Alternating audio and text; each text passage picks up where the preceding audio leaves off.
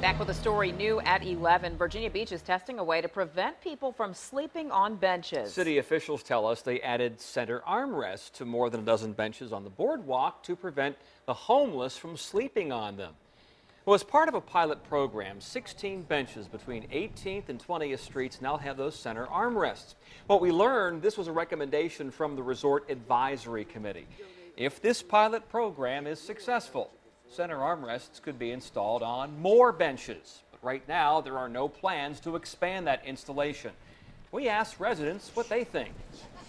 If somebody feels that that's a pragmatic way or a solution to something that they see as problematic, then obviously there has to be something done. And obviously you want to take steps to keep people safe, but I don't necessarily see anything wrong with someone sleeping. However, if it's city property, then you've got a whole nother issue to look at.